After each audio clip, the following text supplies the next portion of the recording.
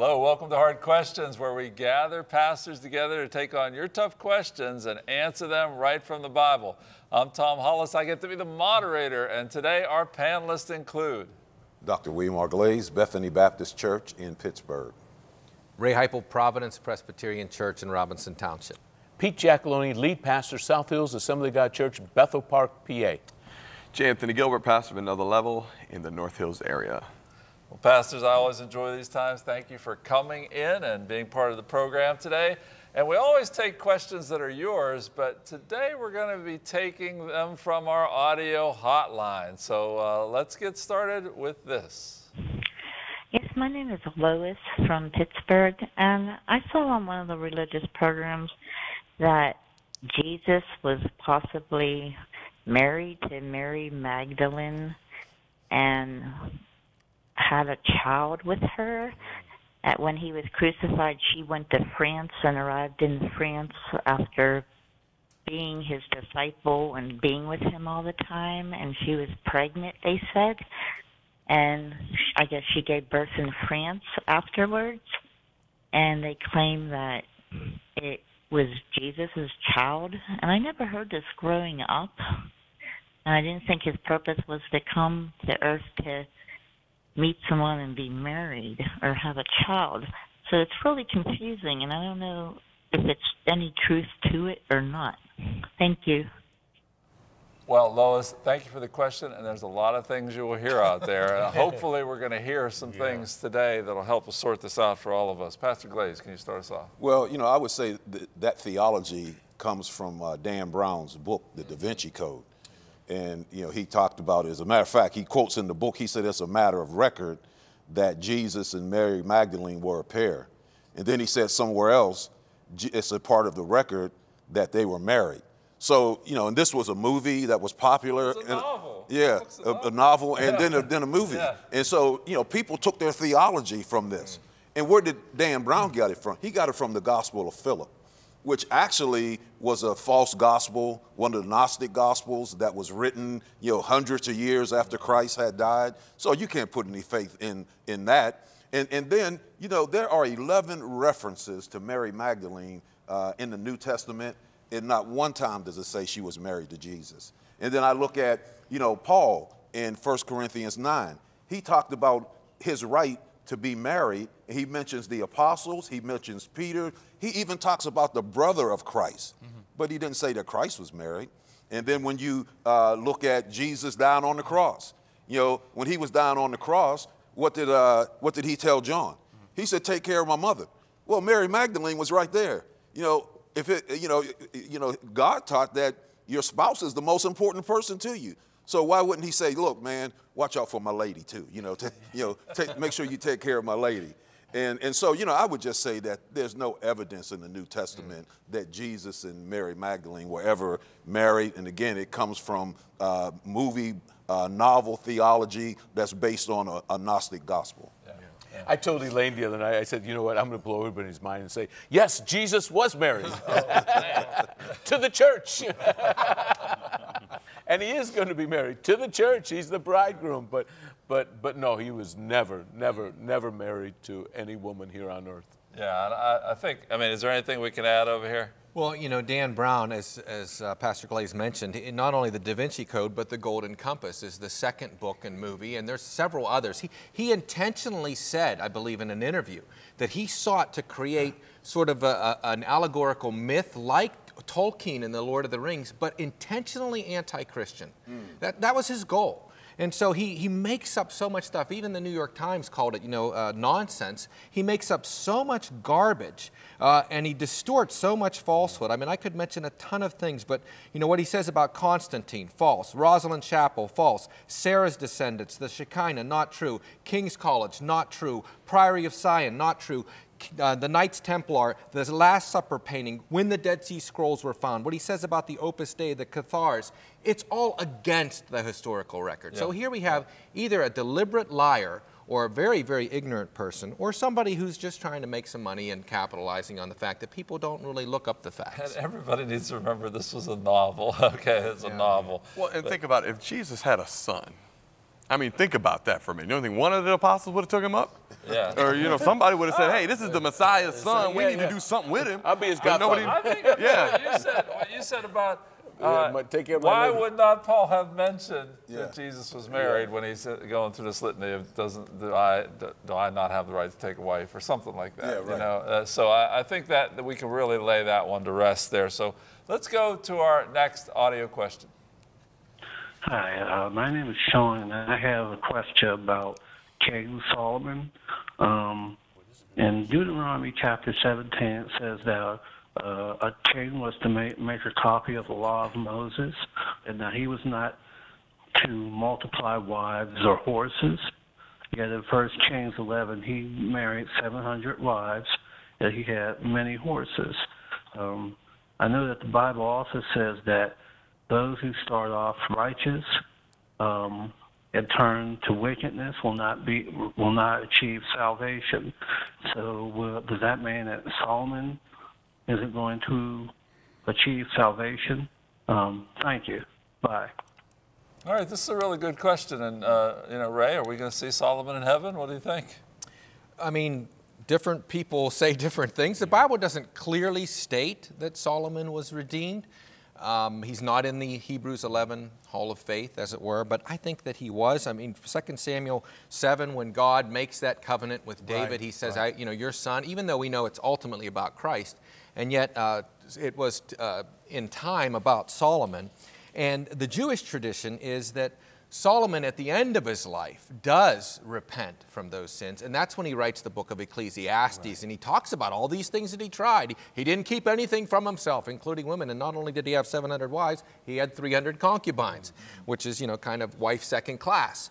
And, but, you know, he does sin. He sins in many ways, and the Bible actually says when Solomon was old, his wives turned his heart away from other gods, and his heart was not loyal to God. And so God raised up against him certain adversaries. So, you know, believers can sin. They can do terrible things, anything short of blaspheming the Holy Spirit, and bring judgments in their lives. And I think Solomon did that. And God even said, I'm going to take the kingdom away from you, not from you, but from your son. And he does, because he raises up Jeroboam, and he gives him the 10 tribes. So Solomon brought a lot of pain and heartache because he didn't listen to what God said. Yeah, Pastor Jay. Well, I guess when he took the 700 wives, that wisdom cap wasn't on.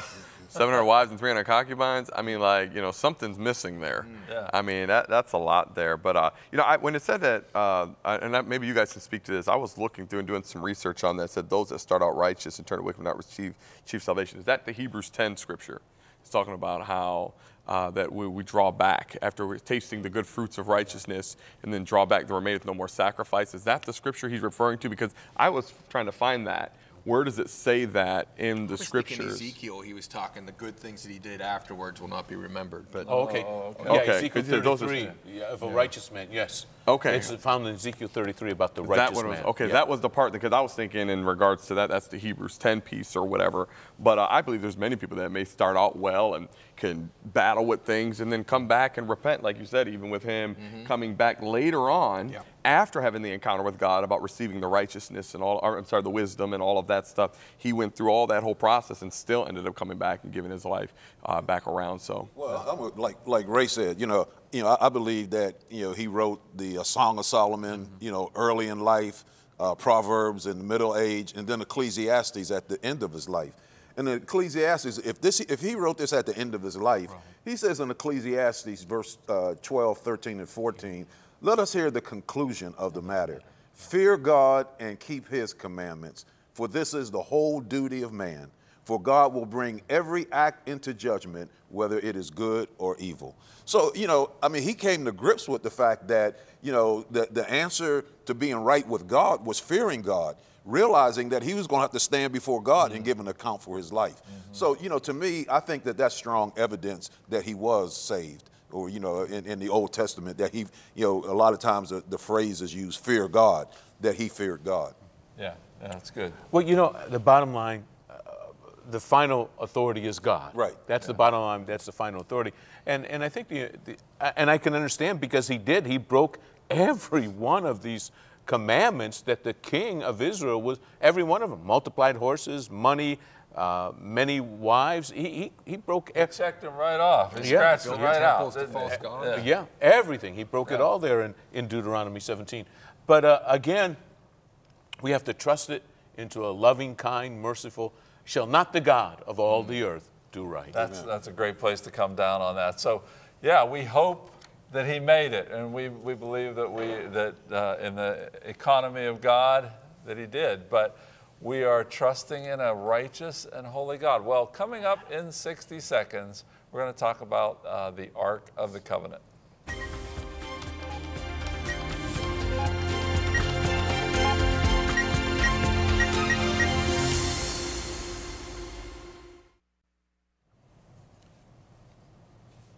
Welcome back to Hard Questions. We've been having some good discussion listening to your audio questions, and here's the next one. Reading the Bible throughout the year and starting to have a question about explaining what the Ark of the Covenant is and how that really is imaginable, that how and if are we to understand that God was captured in a box, or what is the meaning of that? If you can enlighten or provide any insight into that, that would be appreciated. Thank you. All right, the Ark of the Covenant. So, Jay, why don't you take us down this road? Yeah, let's read Exodus 25 real quickly. In verse 21 and 22, it says, "You shall put the mercy seat on top of the ark, and in the ark you shall put the testimony that I will give you.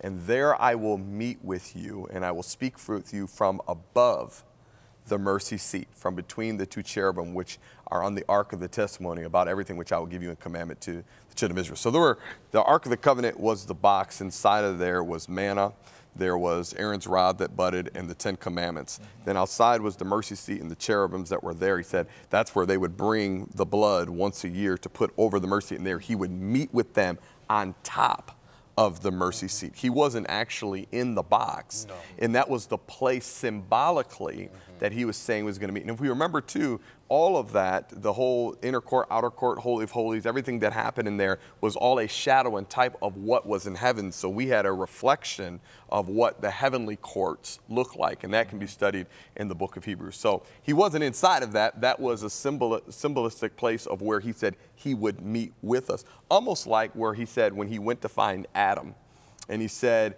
I came to that place, he said, "Adam, where are you?" Because he had left that mercy seat type place. And again, the Ark of the Covenant represented the manifestation of the presence of Almighty God. When they went to battle, I remember one particular scene when they went to battle, they called for the Ark of the Covenant. And of course, they lost the Ark of the Covenant because when the Ark of the Covenant came in, this was Eli's sons, Hotline and Phinehas, if I remember correctly. And they brought the covenant in the battle, and man, the ground shook. They were all excited. The people praised, but it was all noise because of the fact that at that time Israel was backslidden. Israel was not serving God. Well, and the interesting thing, going back to what Jay said about putting the blood on the mercy seat, is that the presence of God was in the Holy of Holies. And according to Josephus, the high priest would go back once a year. And if God accepted the sacrifice, then, he was able to come back out. But according to Josephus, they tied a rope around the priest. And if God didn't accept the sacrifice, again, he wasn't in the box, but his presence was in the Holy of Holies. And if God didn't accept the sacrifice, then the priest was killed. And then the people, when they stopped hearing the bells, they began to pull them out. Yeah, Feet boy. first. That's tough preaching right there. That's a tough job. But so we can put to rest the idea that God is in the box here, right? Yeah. Okay, that's from Indiana Jones or something, I was thinking that too. And, Israel was unique in that they did not have an idol. They did not have a statue. They did not have a representation of God. And he commanded instead an ark to be made. If anything, that would have been God's footstool in the symbolism, and that, the mercy seat and so forth, as you said, Jay. But, it was a symbol of God's presence. He says, "There I will meet with you." And you read Exodus, and there's a couple other places where, like in Leviticus 16:2, the Lord said to Moses, "Tell Aaron your brother not to come at just any time into the holy place inside the veil before the mercy seat, which is on the ark, lest he die, for I will appear in the cloud above the mercy seat. So even the cloud wasn't God. God is using these, theophanies, these symbols to veil, as it were, his holy presence, because you can't be in the presence of God and live because we're sinners. But he appeared in the sense that he made his presence known, and then he would hear prayers, he would forgive sins, and the ark was the place. It was the symbol of God's presence, but it wasn't God. Right. But yet he still honored his presence, because remember, who was it that opened the ark and looked into it? Yeah, how many? The Jews who, Well, and then there was probably, remember, was it Uzzah? Yeah. Tried to steady the ark when it was going over a and it rock, wasn't he opened it, he just touched it. And he just touched it, and he died. And that's just the power of God, and it's hard for us to even understand why God did that. But Pastor Glaze, could you take this into the New Testament now? What happened? That ark sat in the Holy of Holies, right? Right. And now, one of my favorite symbolisms is about the veil. And what happened? Can you just tell us about that when Jesus died? Well, when Jesus died, it says that the veil of the temple was torn in two. And then you go to the book of Hebrews, and it says, now we can boldly enter into the presence of God.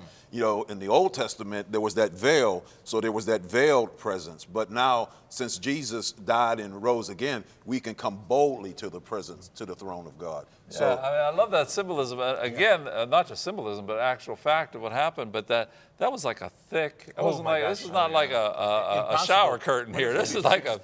I think it was. It was thick. Yeah. And it was torn from top to bottom, Scripture actually says. And to take it back even further, if you go back to the garden, when they are thrown out of the Garden of Eden and God puts the cherubim to guard, which is, the garden was his presence, right?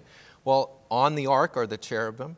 And then on the veil, if you read, they were commanded to make embroidered cherubim. There were cherubim on the veil. And again, those angels that are always in God's presence, and the ark symbolizing God's presence. So when God opens the way, as you said, Jesus has completed that redemption. I get the chills just thinking about this, that veil tearing like from the that. top to the bottom. Taking away our sins, not just covered them, so now we can come in. That veil was to protect them, so they wouldn't die. right. And now we don't need that. Jesus. Was that made out of whale skin? I don't know. And died? I don't remember. I thought now. it was some kind of... But in any event, this is good preaching, Pastor Jay. It's open now to us. It is. What I think is really unique too, the veil was torn. Then the Bible says that the rocks were split, the earth shook, and the graves opened. Yeah. There's symbolism in all of that, even with the heart of stone being split. And it was always in twos, which God brought us back to the garden, symbolic of now your heart is a matter of choice. Entering into the presence of God is a choice. They had two now, the flesh and the spirit. It was all divided, so we can now find access back into the presence of God. Well, that's great. So hey, that's a good question. A lot of our questions here today have a lot to do with popular perceptions of things of God versus what is actually in the Scriptures. So it's very important that we study the Scriptures. Well, coming up, we're going to be talking about celebrity Christians and what do we do when their talk and their actions don't match up. Stay tuned.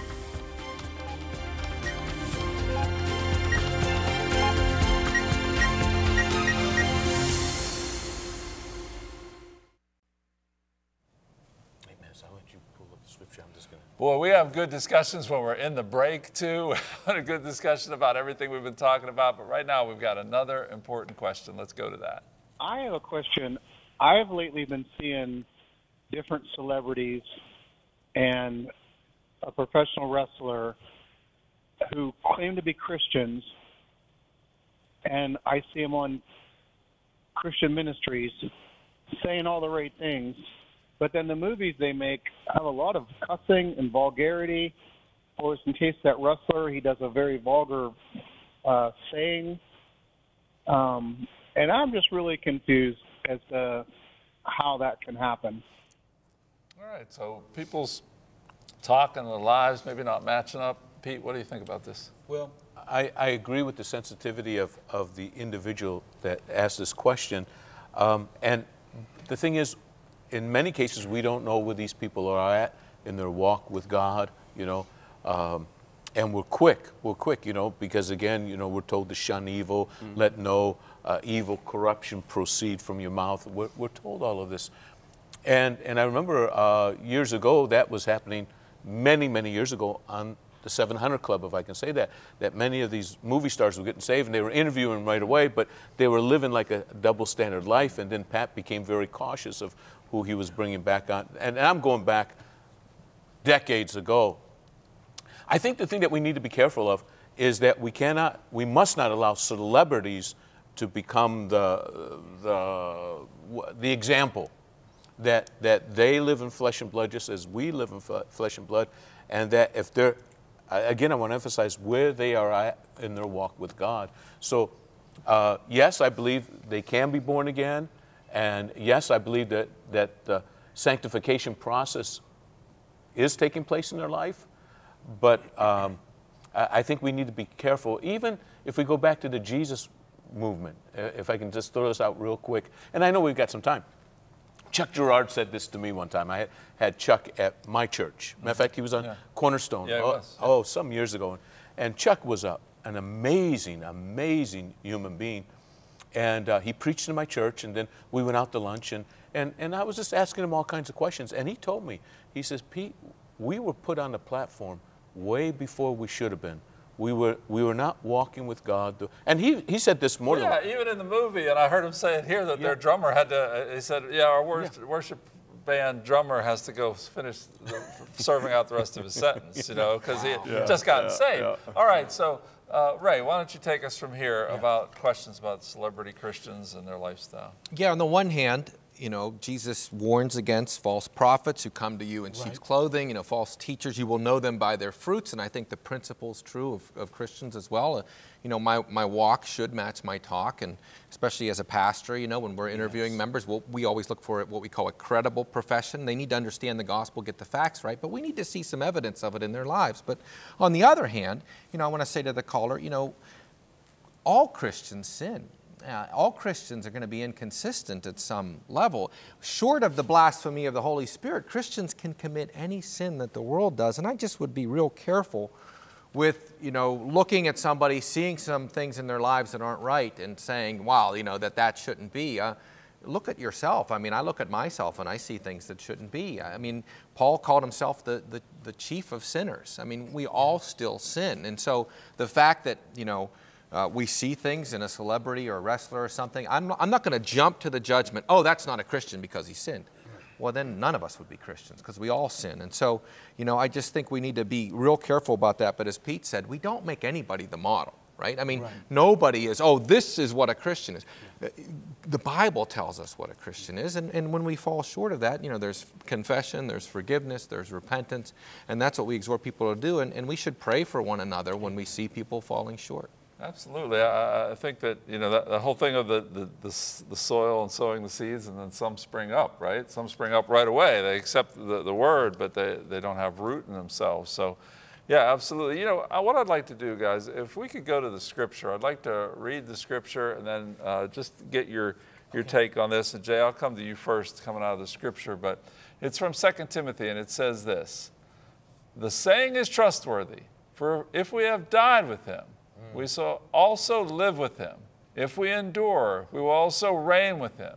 If we deny him, he also will deny us. If we are faithless, he remains faithful, for he cannot deny himself. That's 2 Timothy 2:11 through 13. Whoa, help take this apart for us. Unpack that scripture for us. I want to tie that into that. Yeah. You know, the whole thing about celebrity Christians. Just because you're a celebrity, there's no fast track because you're a celebrity. Yeah. You know, you still got to walk through this. And that's what this scripture is saying. If you died with him, and it says if we endure, another place it says if we suffer, then we'll reign with him. You know, they have to walk through that process. This is the process of getting to know the Father. You have to suffer. You've got to die. You've got to walk through these things. And he's also saying in there, obviously, he goes a little bit further. He says, if we deny him, he's going to deny us. But even if we're faithless, he remains faithful. So he's saying there's a point that it's on you. But then the rest of it, there's some stuff where God's like, even if you fall short, I'm still me. Yeah. And he's still going to hold it down. But I think there's no fast track in this thing. Everybody's got to walk through the process. Yeah. Pastor Glaze, what are your thoughts on that scripture? Well, yeah, I mean, I would tag on to the tail end of what Jay said about God's faithfulness. You know, I like to think of somebody used the Old Testament word hesed, you know, the steadfast love of God. Yeah. And they said, like, when you're in a relationship with God, God holds on to you, and you hold on to God, right? But sometimes we lose strength and we give up, and it's good to know that God still holds on to us. Yeah. So even when we're unfaithful and we don't have the faith, that God is faithful and he still holds on to us. Didn't Paul say that I may apprehend him who has apprehended me? Yeah, I mean, that's so good. Ray, what are your thoughts? I mean, there's even some hard things in this. I love this portion of Scripture. If we deny him, he will deny us. That's kind of hard. Can you just unpack that for us a little bit? That became real in the early church when you had to make a choice. Would you burn incense to Caesar, the emperor cult, and say Kaiser Kyrios, which is Caesar is Lord?